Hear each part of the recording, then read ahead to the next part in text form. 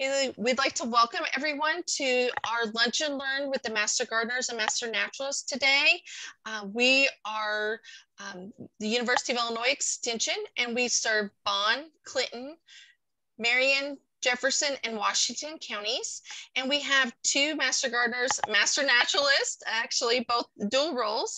We have Diane and Bill with us today, and Sarah Lee's on, and they're gonna help us with some questions and answers. As anyone jumps on, we'll have some questions and answers, but we have a couple items that we would like to discuss today. And one of those we'll kind of start off with and kind of show everyone. We had a plant that came in from one of our clients. And so we were looking at it to ID it. She asked for identification. One of the key things that we are going to look at is that we have a square stem on this plant. So it's very square and it has leaves that are thin, but very toothed. And I'm coming in real close. They're toothed. There is no hairs along the stem. There are small flowers that are on little petioles right here, and they kind of branch to the side. They have opposite leaves, and then they also have the opposite branching of those flowerets on these little petioles on each side. So we were looking it up, and Diane, can you tell them one of the apps that you guys use when you're IDing plants, when you have it not via Zoom online across the computer, but one that you would have that you use? Could you recommend? Sure. I was going to say the app is called Seek, and it's SEEK, and it's run by both iNaturalist and the National Geographic. And it does a very good job of, because I've tried a couple of other of the plant identification ones, and you have the chance of it walks you through it very easily. You know, you hit your camera, you try to sometimes it'll tell you move your camera a little bit to get different angles. And then finally, there's like 6 dots that go through the taxonomy of the plant.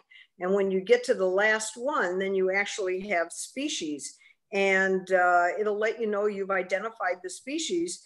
And in addition to helping you identify, they also put out challenges, and they will do very specific challenges on a regular basis that you can participate in.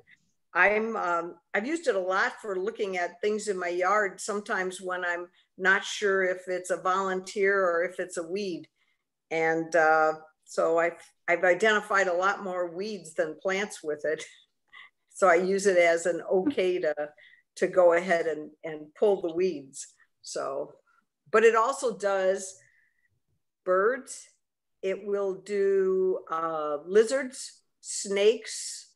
What else, Bill? No, you don't know. Nope. Anyway, it's really a lot more fun, and you can connect it if you already have an iNaturalist account, so you can get your observations over there. Thank you for that. Sarah, I know you were keying out as we were kind of talking about the plant. Is there a good book that you like to use to key out? I have tons of books, and there's good ones that are out there, but I don't happen to have any handy right now. But what I do a lot of times is, if you can pick out, you know, when you look at that weed, if you can pick out the one thing that you notice the most, you know, when you look at it, and just go systematically, you know, obviously, if you say it's green, that's not going to get you anywhere, you know. So, but like from what I can see, it's been waving around a lot there and everything. But it, you know, you mentioned the square stem, it's stout, and it looks like the leaves are long and strap-like, and they're sawtoothed. It looks like to me from what I saw. But the flower, I couldn't really see what we were seeing on the flower, what color it is. There's really no color to it. Can you break it open and kind of see what's in there, you know? But generally, if you can if you can get the most distinctive characteristics, someone else has already searched, and so you're trying to think like what a normal, just another normal person out there would see. And then if you put in those keywords, most of the time it'll come up. So if you put in square stem and opposite leaves, yes, then you'd probably end up in the mint family. Not necessarily. I mean, mints do have a square stem, but not all plants with square stems are mints necessarily, but that is a good characteristic. Yeah, and there's no distinct smell to it at all either. So that's another thing to kind of, it was hard to see. At first I thought, when I first looked at it, it might be horehound, because it had the opposite leaves and they were kind of skinny and toothed, but they did not have typically the flower will be at the axil there, and they didn't have that. It was, you know, where the florets were right there. They're really on petioles that kind of come up, that little stem that comes up. But if you look at those teeth, look at them. That's a sawtooth, is what that is. So to me, that sawtooth is the most distinctive of the serrations on that leaf margin. So I'll just go ahead and I'll put all that in and see if anything jumps out here. Okay. And then Diane, you had a couple items that you were going to talk about. Oh, okay. If you want to go ahead and do that. One of the questions I got recently was, what is eating my green beans? And I was going to say my first response was Japanese beetles, because we had Japanese beetles eating our green beans earlier on.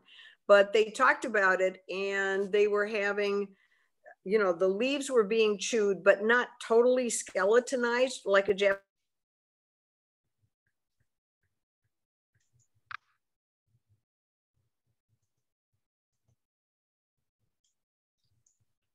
I lost her a second. I did too. I thought it was me. Is she froze up for you? Yeah, she's froze up for me also. Dang, that was interesting too. I know. It was. Oh, okay. Let's see what I'm getting here. Double serrated. Okay.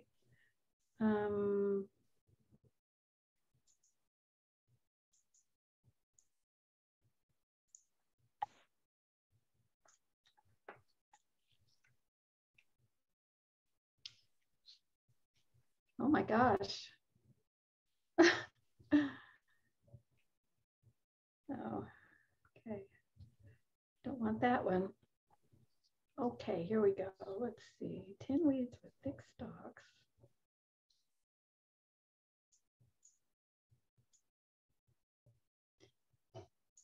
Sometimes it takes a little time, but usually you can get there if you just put in what you see.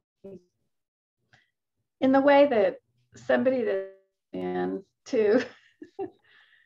So this is looking like it. Let's see if I can find out what it is now. It's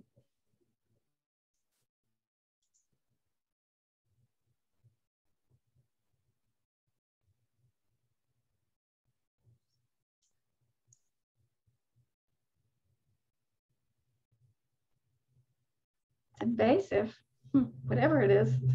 Yeah, and it kind of goes across. She said that it wasn't flowering, and it kind of had her stumped because it was very invasive, and it went across and was kind of in a wet part of her landscape. Does she have a lot of it? Or was it just something where she just, what in the world is that? Yeah, what in the world is it? Is really what we kind of were asking. So I know, and this was a stumper on everyone as we kind of come into it. So we were going to look it up. We didn't have to necessarily have it, but we wanted to kind of let people know kind of what we had. We kind of lost Bill and Diane, and just some of the questions that are coming in right now. Another one was like on our tomato hornworms. You know, right now everyone's picking tomatoes, and they're seeing a little bit of damage with our she said that they had a power surge and lost their Wi-Fi. They're working on getting back. So Diane and Bill are working on that right now. But as I get the tomato hornworms, they were using UV lights and going out in the evening and actually going to look for the hornworms because they would glow in the evening with the UV lights, the black lights, and they could identify where the young hornworms were and where they were located at easily. Other than, you just go and you see the damage where they've been chewing on the leaves, and usually they're on the underside early morning, late evening. Is there any good techniques that you have that you use when you're looking for anything on pest? That's a good one. I hadn't thought about that. I like that. No, I guess like with the tomato, tobacco hornworm, it was always just find them and pull them off because they're so big and obvious. But when they're little, they're not so much. So I don't think I have anything any better than that. That's a good one. I like it. I'm still trying to find this weed. I found the picture, but I can't. Oh, wait a minute. Here we go. Let's see. Hey, Kathy, I see you've joined us. Yes. Can you see me?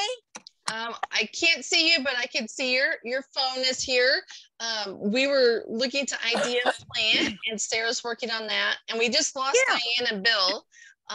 They had a power surge, so they should be coming back on shortly too.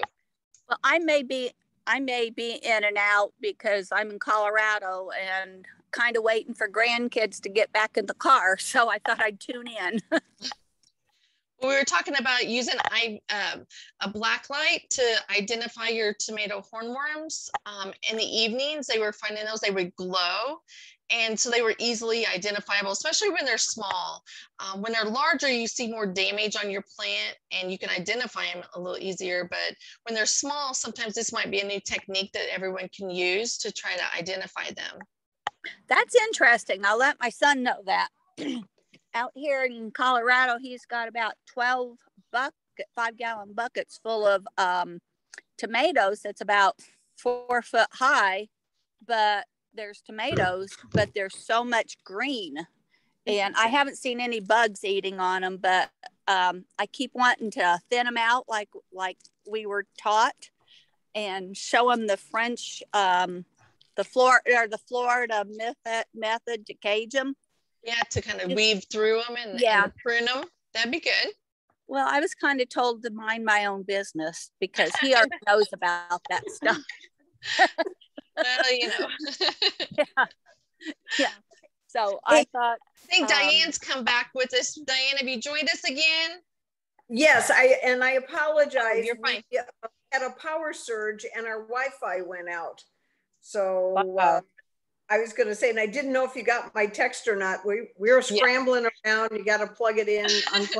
No, hey, thank you. We're good. Sarah was we were talking about the tomato hornworm, how they'd use the black light, and then you were talking about your beans. So you want to continue on with your beans about damage?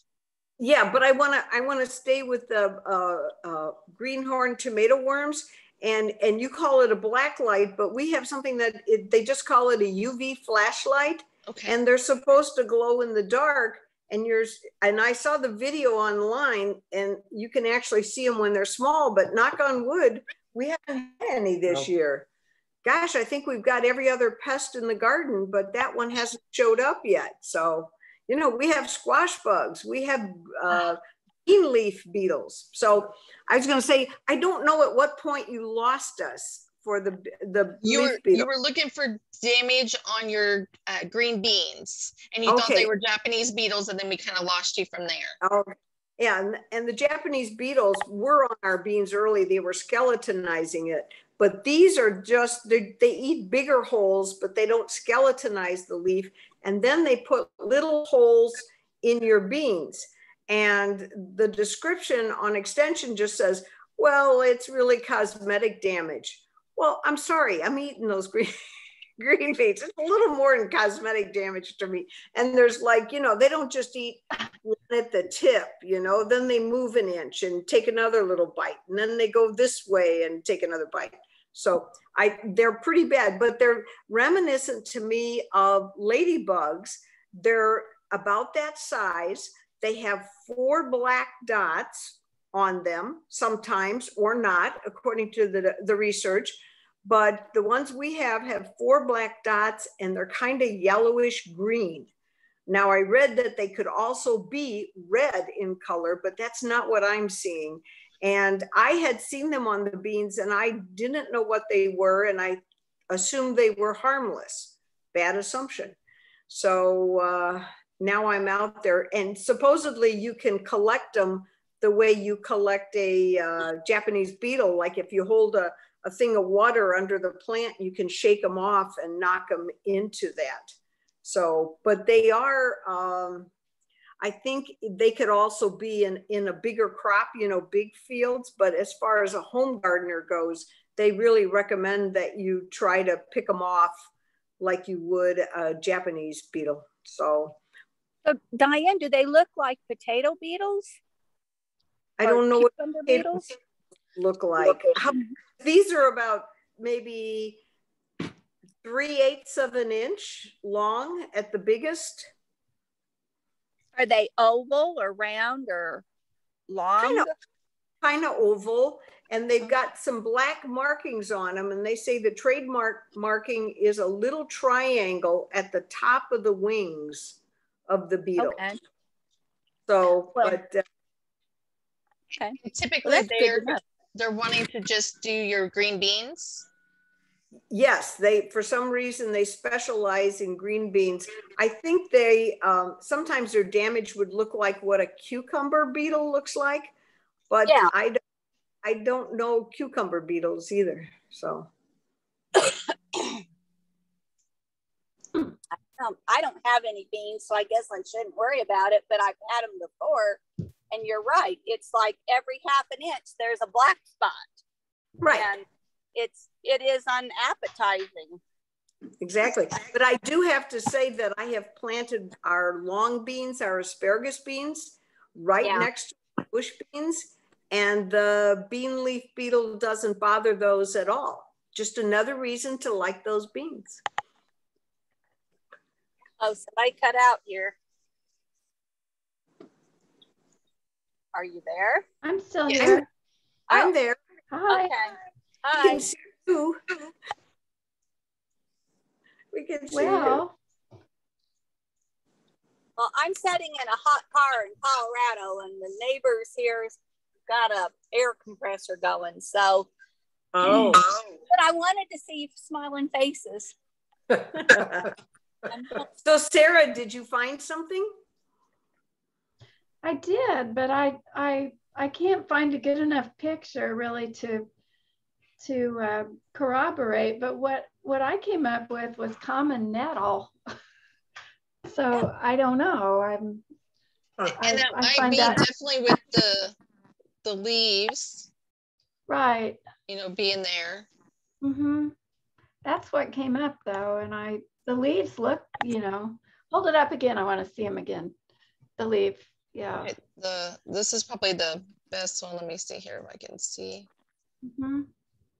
It's such a big old okay. This one's kind of discolored. So would that leaf be about 3 inches long? Yeah. Like it's maybe a little longer. Yeah, it's just hard to, I don't have anything relative to it. Yeah, I was looking for my ruler now that you said that. Oh. I don't know that I have a ruler right here next to me. Use your pinky Sharpie. Here, we can put it next to a Sharpie. So actually it's almost as long as this Sharpie. Oh, so that's more like 4 or 5 inches. Yeah, that's bigger than I thought. It's almost the same length as the Sharpie. Wow.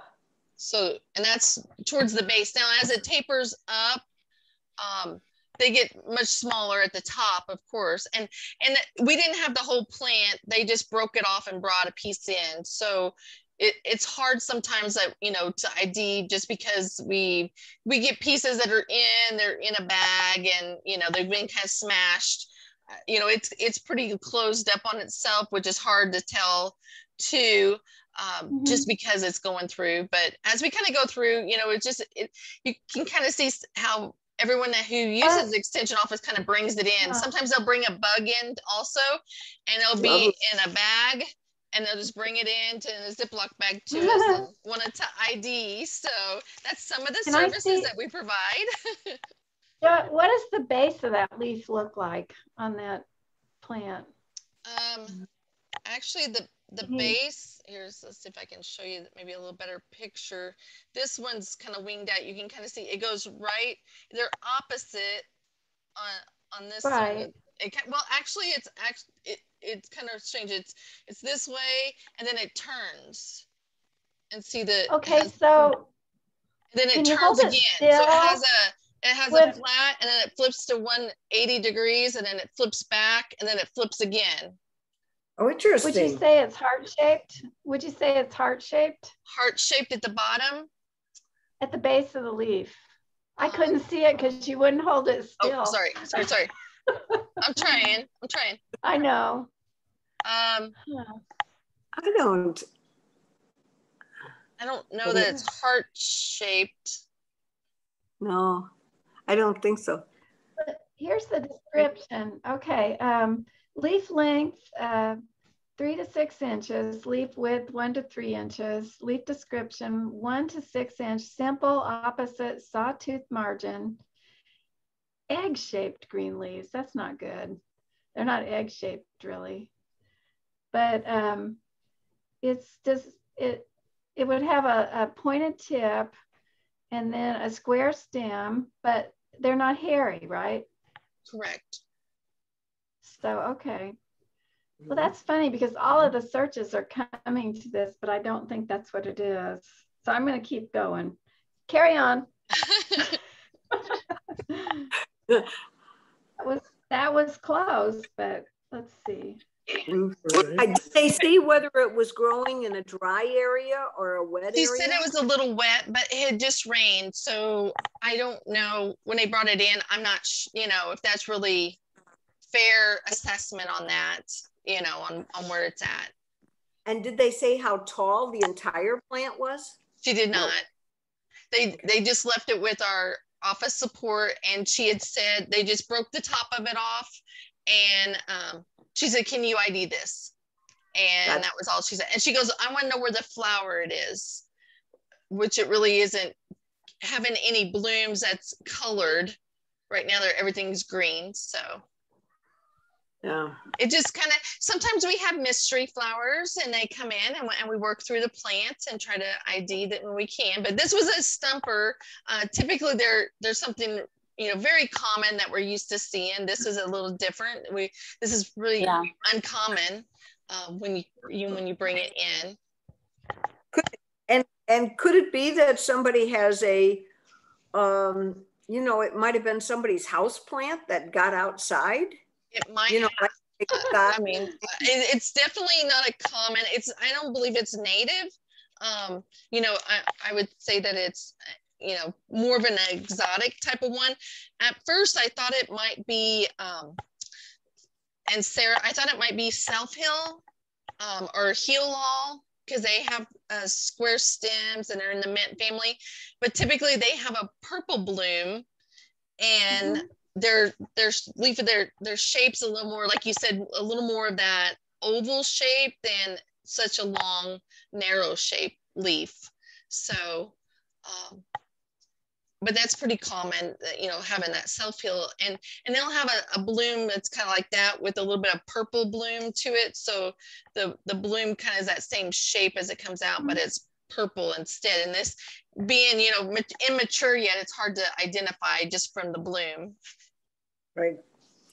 Yeah. I was gonna say, well, while Sarah's looking, one of the things that I wanted to talk about, and I don't have the answer, and that is about houseplants in the kind of heat wave that we're having right now. Typically they say for your houseplants, they shouldn't get above 90 degrees. And, right now we're facing upper 90s and a heat wave warning. And so I've been debating whether to bring my plants, at least to move them into the garage where it's a little cooler than out on the porch. they're in the total shade, and I'm watering them more than I normally would, which you should for any potted plant in this kind of heat. But I'm wondering, should I try to bring them inside? I have an aloe plant and I thought it wasn't looking very good. So I picked it up and it started to chirp at me. And I almost dropped the plant and a big toad jumped out. And I had no idea that toads could chirp. I thought that toads only croaked. So we actually went online to say, what does a toad sound like? And that was one of the sounds that they had a recording of. And it was the funniest noise. I'm just like, wait a minute. And you know, a couple of weeks ago, that toad is probably still talking about it. I said the toad's probably still talking about it. So obviously that plant's not coming inside, not even into the garage, because I don't know if the big toad has little toads in the plant with it, but I don't know. Do people bring plants inside when it gets this hot? They do. Well, let's Sarah. Go, Sarah. I'm sorry. Say, you know, people obsess about cold limitations, but they don't think a lot about heat limitations. So that is a really good concern and an excellent question. And normally speaking, unless something comes from a severely hot, routinely hot area, then a general rule of thumb is if it gets above 100 degrees, then what happens is they go into a quiescent type of a state. It's not really dormancy because it's not anything that's genetically programmed, whereas dormancy is something that it's a response to the seasons and it's kind of routinely am I losing you yet? But it's something that is expected. But when plants are faced with extreme environmental crises, they become quiescent. And that means that they stop all of their operations basically. And they're able to kind of go into what is almost like a dormancy, but it's just that they shut down what they're trying to do so that they won't die basically. And then when they come back, they resume their operations and go on. Well, the trouble with your houseplant is it cannot cease operations. So it's not going to have the capability to become quiescent for very long. Usually they say if it keeps on for a protracted time, maybe 5 or 6 days, then it can do irreparable damage, you know, to your plant. So my feeling on it would be, of course, water is critical, but with the heat problem, I would bring it in somewhere where it's not so hot. So the short answer is yes, I would bring them in, because that's going to be, if it goes on for very many days, it's going to be too much for that plant to not stay in business, I guess, basically. They've got to be, you know, operating on a regular basis. They've got to be photosynthesizing and doing what they do, or it can cause permanent damage. So okay. So every do you recommend bringing them in the evening or in the morning? I'm sorry. Would you recommend bringing them in to the house more in the evening or first you're thing in the breaking morning? up. What? Let me turn off the video. Let's see here. Maybe that'll help. Okay. Now, what did you say? I'm sorry. Would you recommend those houseplants to come in like in the evening, like after they've been through the heat of the day, bring them in that evening, or first thing in the morning before the heat actually starts? Well, probably, well, there's another thing that's going on is overnight, there's some issues with you know, plants turn their process around during the day. They expel carbon dioxide, you know that, but they sort of turn that around and they do something different overnight. So generally speaking, they're probably all right overnight, but it's during the day where I think they're gonna be stressed, you know, for want of a better word, to try to operate. So I don't know if you could just bring them in till it's over with, or you know, and just take them back out after. I think on the weekend it's supposed to cool off. Yeah. Right. So right. Yeah. But if you've got a place where, because at this point, even you know, not having light would be a better option than being this hot. So Right. even if the light isn't very good, they're going to be better off at, you know, without it, because when they're so hot, they can't do anything anyway. You know, they just, their system operations are just going to shut down for a while. And that as they go into that quiescence. So that's just my opinion. So the short answer is yes, I would get them someplace where they're not so dang hot. Yeah. I just think, and I think you're right about that people don't pay attention that heat can be so destructive. You know, everybody's sensitive to how cold it is, but I think plants the same way people, you know, think about the people that died out in Oregon with the excessive heat. And I think the same could be said for houseplants. You know, some of the plants that grow outside, they're used to it, but the houseplants, you know, because I've got a few plants I didn't even put outside because they're kind of sensitive to temperature variations. So. Mm-hmm. Well, you know, a few years ago, we had a protracted period of heat like this. I don't remember what year it was, but it was up in the hundreds, and we lost so many of the conifers that were climbed for, you know, a cooler climate. And it's particularly a problem with an evergreen because they literally have to be in operation 24/7, and you know, and 365 days a year, and they cannot go for very many days, you know, like that, because their operations shut down. At least the deciduous plants, they can, you know, they can kind of shut it down and come back. But you know, your conifers and then your sensitive house plants, they just don't have that capability. They just can't do it. They're not genetically programmed for it. So going back to the ID of your plant, Chris, I think Bill's found it. Has he found it? He's been working? What? Yeah. What? Tell us.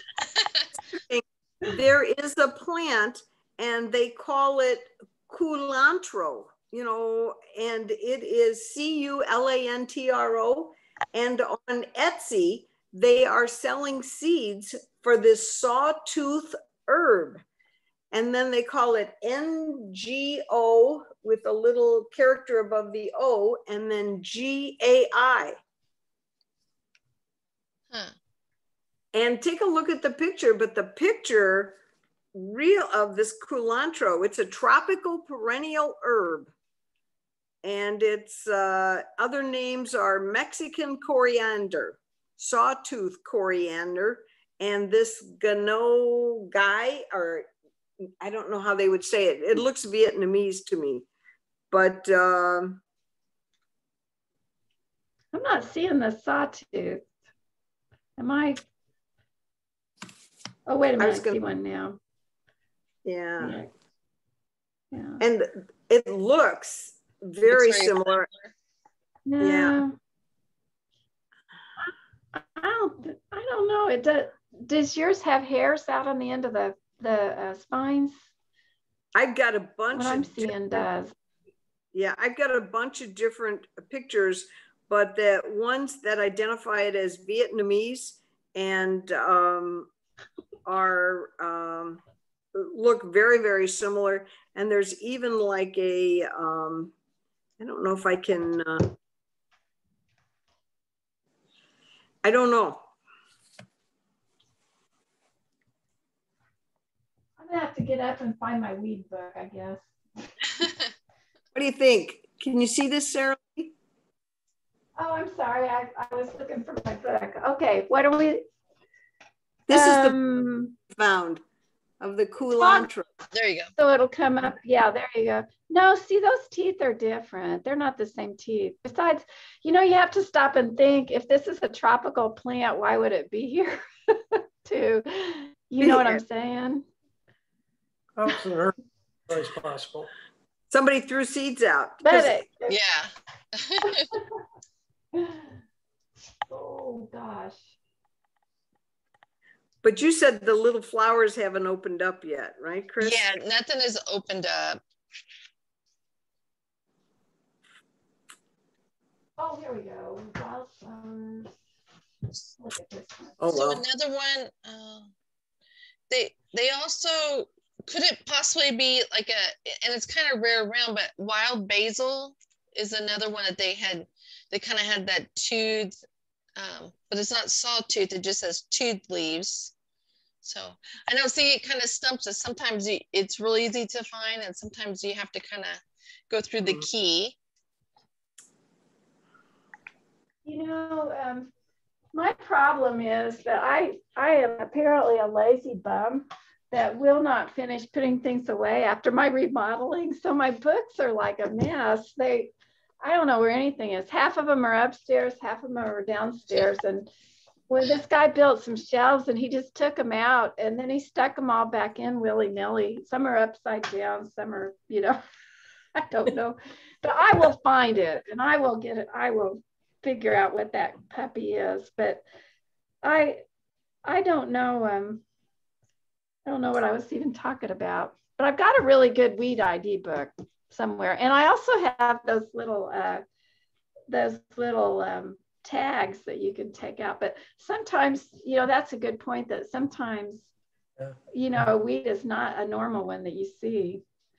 Although you have to stop and ask yourself, if it's a tropical Vietnamese plant, why is it here? Yeah, You know, and a lot of the invasives sometimes are, you know, native to Asia or to Europe, and they end up being kind of weeds to us. You know, they're not, the conservation factor on them are, you know, is really, you know, low, you know, in that sense that they're just, you know, it's like, okay, they're not very beneficial. They're in disturbed areas and things like that. So if we had that flower, that sure would help if we could get a flower. I'm looking at field pennycress right now, but I don't, that's not it. I know, and that's the sad part. It's like I said, everything's very immature, so there's no distinct color that you can kind of do, you know, as you're kind of going down them. And you took the leaves and crushed them to get a smell? Well, let's try that again. Let's see. Nope. It just smells like leaves, no distinct smell.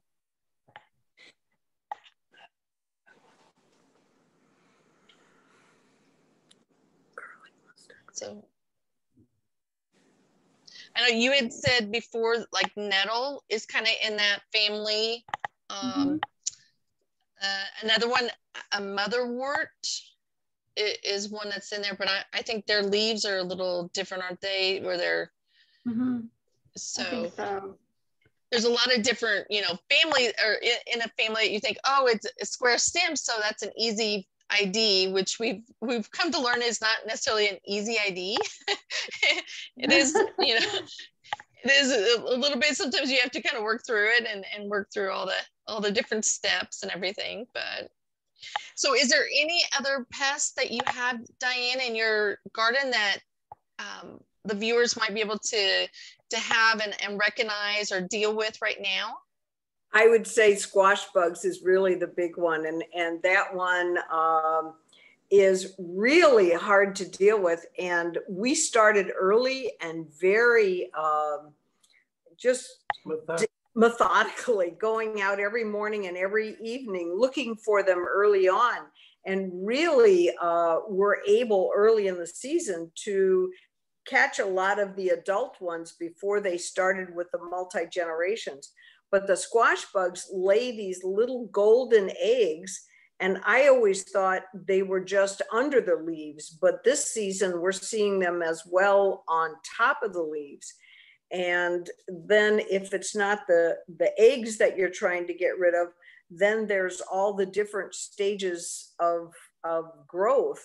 And when they're really small, they almost look like little tiny flies after they hatch. And they call them nymphs, and they're like a light gray color. And then if you don't manage to get all of those squashed, they grow into this little light colored, about a ½ inch little bug that scampers very, very fast. And then lastly, they grow into the adult squash bugs that to me look similar to a stink bug. The best way to catch them is early in the morning or in the evening, because like Japanese beetles, they're very slow. And like a Japanese beetle, you can just throw them in a container with water and a little bit of soap. And it's not like they're coming back out at you. But you just have to keep going and going. And as the season goes on, they very much like zucchini. So anybody who has zucchini, if there's a couple of things that could get your zucchini, but squash bugs, which I never saw when I lived up by Chicago, seem to be endemic to this area. And once they're done with your squash, and we even plant butternut squash, which they're not supposed to be as bothered by squash bugs. I think that's an overstatement, because they're going after our zucchini and our butternut squash. And when they're done with those, they move over to the cantaloupe, right, and start going after the cantaloupe as well. So we can kind of tell when they're there. We start seeing yellow leaves, and then you just got to start checking the plants and checking. But I don't think I've gone out to the squash patch ever this year without finding either eggs or nymphs or adults or all three of them. But the best thing to do is catch them early and try to control them, because once they start reproducing, they are like rabbits, or worse than rabbits almost. So, and they might even start seeing them going to their pumpkins. If they planted late pumpkins, they might be seeing those kind of going on those also this time of year. Wow. I was going to say, and everything I have seen and read basically says that the best way to control them is to keep capturing the adult bugs and scraping off the eggs before they can hatch. Yeah. So, but it, the bigger the plants get and the more the vines go out, it gets harder and harder to find them, which is why if you can kind of get them under control early, you may have a chance of getting some squash. So right now our butternut squash is setting on, and we've got a bunch of plants out there that are maybe 6-8 inches already. So. Well, good. And it sounds like you have really taken measures to control all the insects the best you can. So. Yes, but then, you get company and you get distracted or something else happens, and then you go back out and say, oh no, I've lost a couple of days here. So no, squash bugs, I can deal with a squash burr. To me, they don't reproduce as rapidly. And once you find them, you can cut the stem open, dig out the grub, cover it up. The zucchini will reroot again and you'll be okay. But it's almost like the squash bugs come from one end out at the leaves, and the squash burrs start at the roots. So it's a wonder people get zucchini here. Well, and everyone talks about having so many. I think it's, the other goal is to kind of either plant a lot, like they say, or to rotate that, harvest that where you don't plant them, that you skip a year planting squash, and then you go that third year and plant again, and maybe that might break that cycle a little bit. Ooh, that's an interesting idea. They'll do that sometimes in the big pumpkin fields. Is that every third year they'll let it set, and that way they don't plant, and they kind of can control it a little bit that way. So. Speaking of planting, can you do a second crop of zucchini? You know, like as a fall crop? Because I've never seen that listed on the fall crop I list. think it depends on how many days to maturity. So you'd have to look at which variety you have. I mean, you're getting into August, so if you have maturity dates that are under the 60 days, you might be able to squeeze it in, you know, and get some smaller ones. It may not produce multiple times, but I think, you know, it depends on your maturity rates, and your packages probably would be able to tell you exactly. Right. Actually, I have one right here at my desk. Let's see what it says. It says 57 days to harvest. So this one is just the black zucchini. It says Fort Hood zucchini, and it's saying on the back 57 days to maturity to harvest. So I mean, you're pushing it. You know, you're getting in. If you go to your frost date, if we have an October 15th frost date, which is typical, then you should be okay. You know, if you get it early, you plant it this week, you'll be fine. But if you wait, it might get in. You know, if we would have an early, you know, hard frost, and I think, you know, it depends on the maturity of the leaves too. If they're still tender, you're going to have a harder frost. You'll have more damage with it. So just kind of pushing that. I was going to say, we are trying a new vegetable this year, and it's fennel, but it's the bulb fennel. Now, we planted the fennel that produces the seeds, but I really wanted the fennel where you could dig up the bulb and roast it. And I heard that it does better in cooler weather, so I planted it as for a fall crop. And then we get this heat wave, and I'm crossing my fingers that the plants that like cooler weather are going to make it through this heat wave. But I'm out there watering them twice a day. So, and they're just, you know, they're real guys. So we'll see. You might, you know, give them a little water on their leaves too. I mean, that can kind of cut down on the transpiration too. My late husband used to call that love. Of course, you have to watch out, you know, in the bright sun that can burn the leaves too, you know, those water droplets kind of. But you know, if sun's not too bright, that can kind of help. I noticed too, when I was mowing the grass, you know, when you mow grass, if you see the tracks where your wheels have been, then you know that it's dry. You know, that's a sign that the turf is dry. And with all this rain we've had, it's amazing that could be the case. But there it is. You know, it's kind of deceptive when it gets this hot. It's like things just aren't. They don't. You know, they're not what you're used to. It's not normal. But I know on the golf course, that's what they look for. Is they look for when the grounds crew is out mowing. If you can see where the tires have gone, they know they need to do something. Water the lawn. I'm still looking. Oh, you're good. I know this is kind of those patches that we kind of go. Another thing with all the wet and a brief little rain showers, we've heard more of your slime molds being more prevalent this year in kind of the mulch area. So you kind of have those where they kind of build up, and you're seeing more of those mulch having, you know, mold on them and different you know, different species kind of coming up with it. And one of those we've seen, they had like they'll call it the angel ring. Sarah, you can probably talk about that too. Fairy rings. Yeah, fairy rings. Whenever they see the mushrooms coming up in a circle, like a circular shape. Yeah. Mm-hmm. Yeah, and that's a big lawn issue too.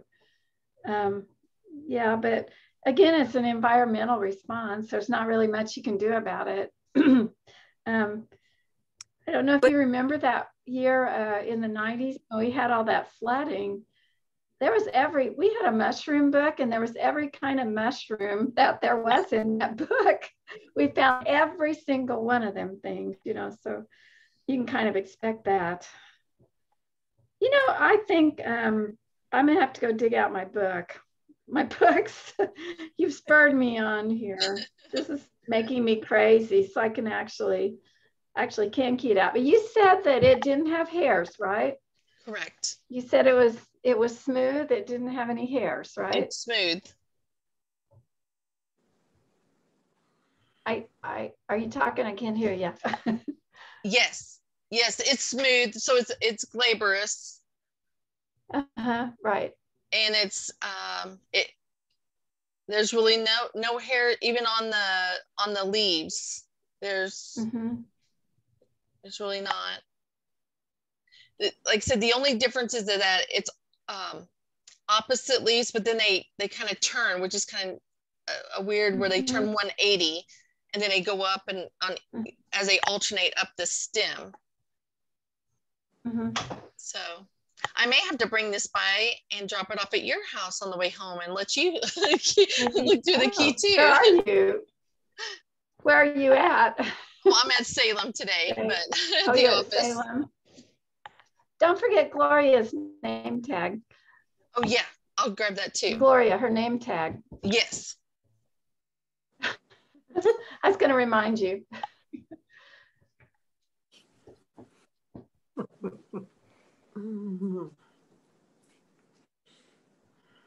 I'll have to have a party and give that thing to her.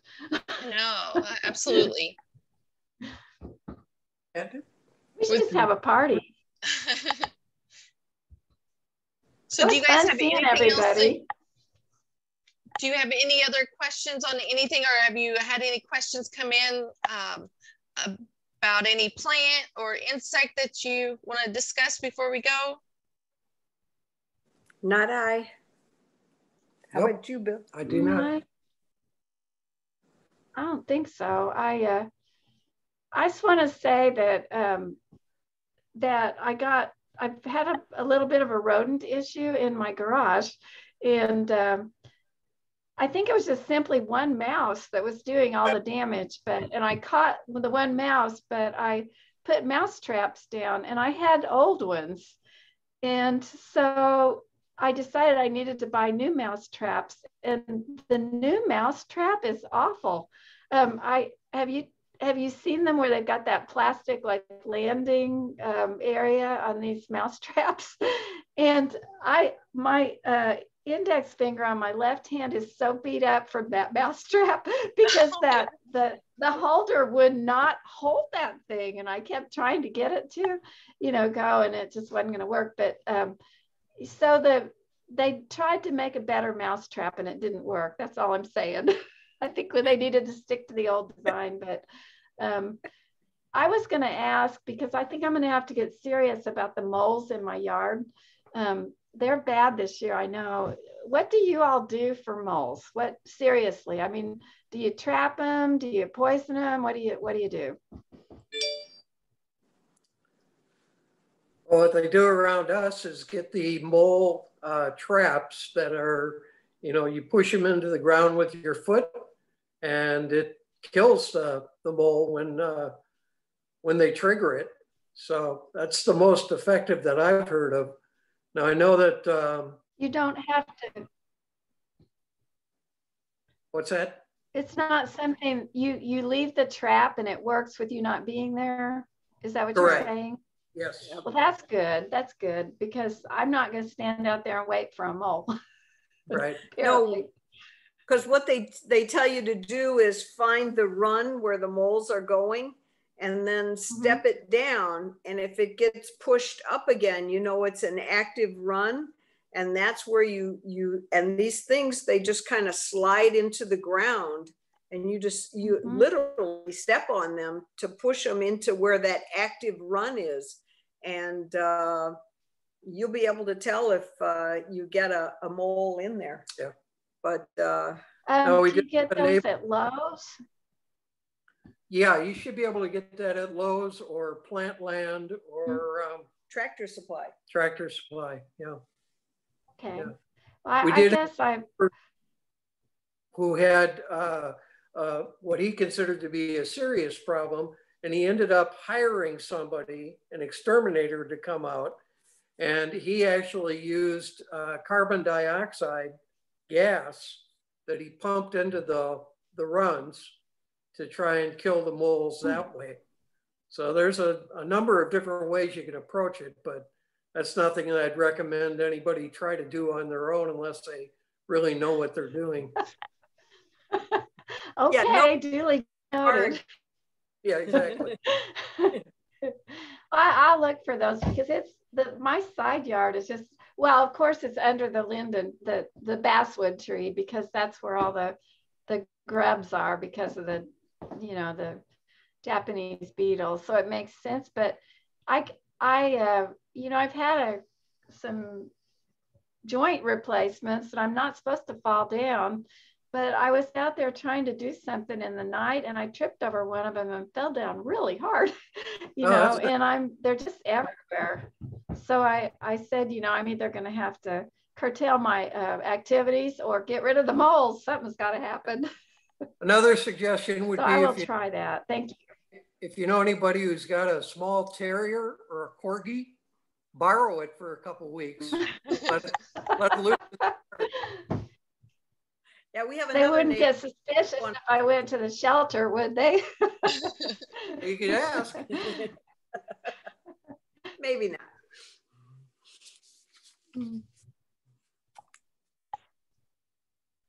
Well, thank you guys for joining us today and answering some of our questions and trying to help us out with some ideas and what's going on in our garden or our plants.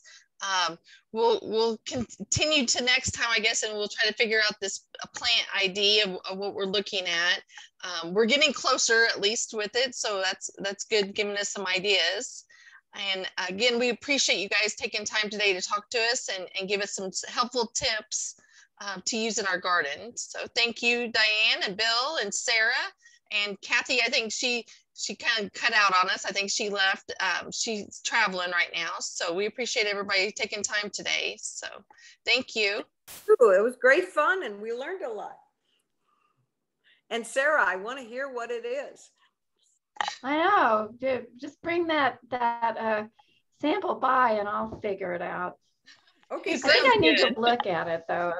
Yeah, and it is easier. It's hard to ID over video, and that's the trouble I had with pictures. Sometimes it's hard to ID. So, and probably if I go out in the field, it's probably out there. I mean, there's just so many weeds, and I know that's a whole science in and of itself to know all the weeds. So most of the time you just relearn them all the time as you come up against them. And then you want to kick yourself when it turns out to be something so obvious, like, and sometimes they look different too, depending on where they're at in their life. Like if it's a biennial, the first year they're just a little thing on the ground, and then the next year they shoot up. So bring it to me. I'll figure it out. Sounds good. Thank you.